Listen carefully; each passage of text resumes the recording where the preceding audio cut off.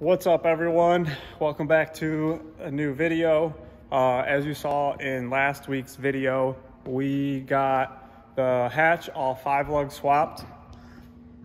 I have some tires coming on the way for the wheels that I'm putting on this car, so hopefully those will be here next week and we can get this thing actually looking somewhat proper with the jank paint job that it has on. But today we're making the video that I've long overdue wanted to make, but we've been waiting for stuff to so I've been wanting to make this video for a long time. It is well overdue, but we are finally revealing the engine that is going in the S13 hatch. So without further ado, I introduce you to my first SR20 DET that is going to be going into the drift car.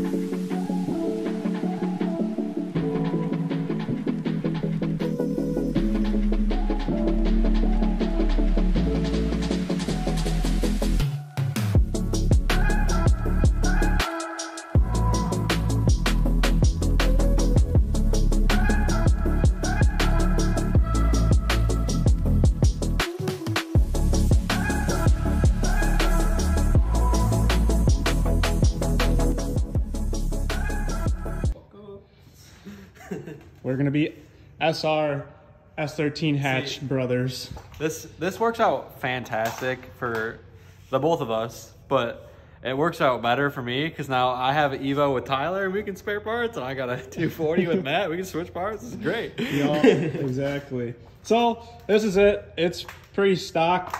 It's got a tubular ISR manifold, a extended pan, and then some fancy dancy pulleys that are red that I don't really like, but we're gonna run them. So today I got a gasket kit. So I got a gasket kit that just gonna go through the whole thing, re-gasketed everything. I gotta pull the pan down because the rear cage for the rear main seal is leaking. So that's what we're gonna do today. And then hopefully get this thing like close, pretty much almost all the way done so we can put it in the car. I have basically all of the parts for the car to get it back together. I'm waiting on 2 things that are kind of gonna slow the process down a little bit, but we have a month, so hopefully we can, you know, get it going and get this thing running and make it by May. You think you have all the parts, dude? Look at the fucking shelf. Yeah, so that like second shelf 95% Matt is all of my stuff, yes. I am very much so broke. I got about 1.5 boxes. Matt's got like 30. Yeah, I have no money. I don't know why I build cars, but you know, it's fun. So cool. They're fun. Yeah. You make your money back later. Maybe. We'll see. So hopefully this goes well. I just haven't been talking about it, so that's all I'm gonna leave it at. So let's get this thing torn down, get it resealed so we can put it in the car. So I bought this, like It's been 6 months ago-ish, and it's just kind of been sitting in the corner. Haven't really looked at it or anything. Just now found out that it's got head studs, ARP head studs, so that's super cool. I was kind of worried about that, just to be precautious and stuff, but that's checked off the list, so that's super cool. And we're about to pull the pan down and see what the bottom side looks like, so maybe we'll find some more surprises. But so far, it's looking pretty good. Okay, mango son.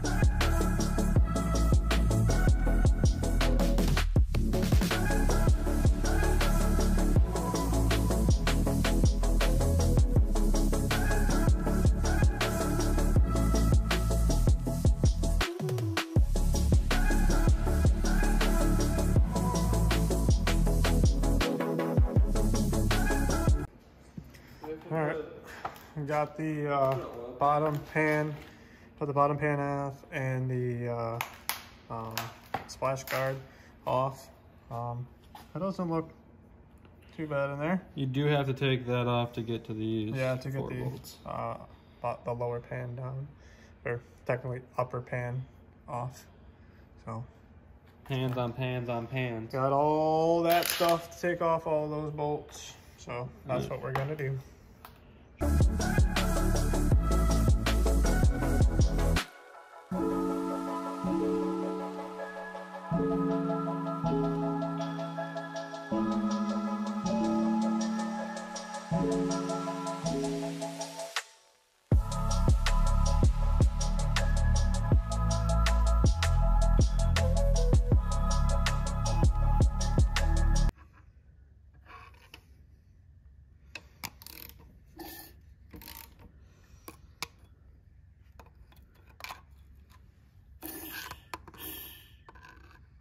Look at the crank. Is that for you? No, that fucking crank is fucking smacked.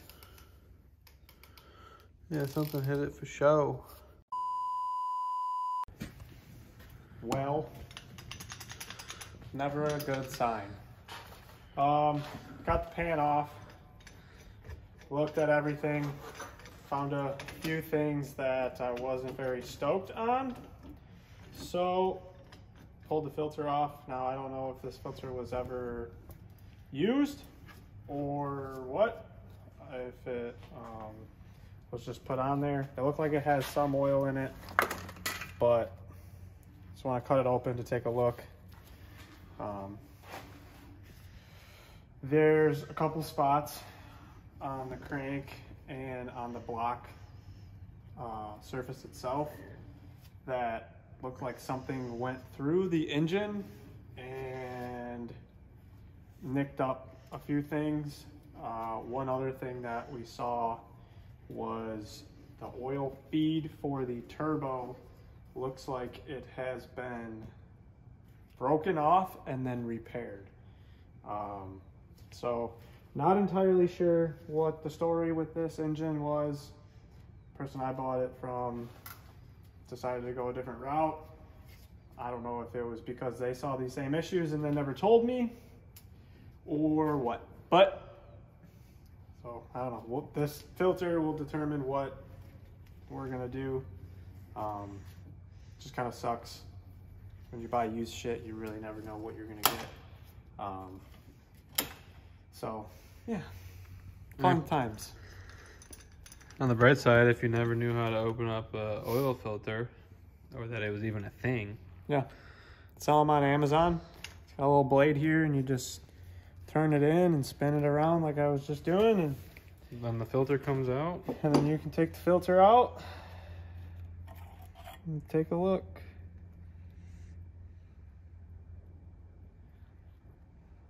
Huh. Is that a magnet? Yeah. That's not great. There's a decent amount of shit on there. Yeah.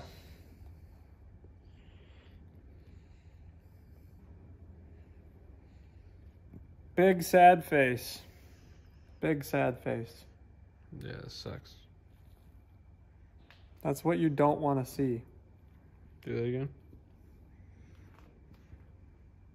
I mean, it is the oil filter, and this gets the brunt of your debris, but like, that's a lot of shit. Did you feel something sharp? No. So the next thing to do is to cut the element actually out of the filter and then inspect that. So we're gonna do that.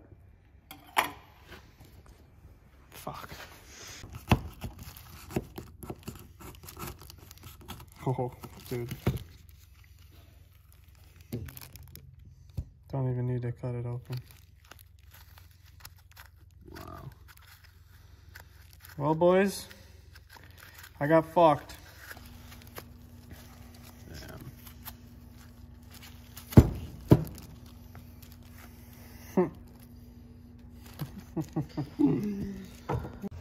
So the last trick you can do is you can scrunch all that up and squeeze it together and let the oil drip out of it. And that's what it looks like. Not good at all. That is a lot of fucking metal. Holy shit. Yep. I'm sorry, buddy. So I have no idea what the fuck I'm gonna do, but right now that's just kind of where we're at. I've kind of lost all motivation for this video. So yeah, maybe we'll see you next week. Nice. So we decided to take a rod cap off just to see what bearing looks like. And yeah, so we'll see here in a second. You want to hit the bolt? Yep.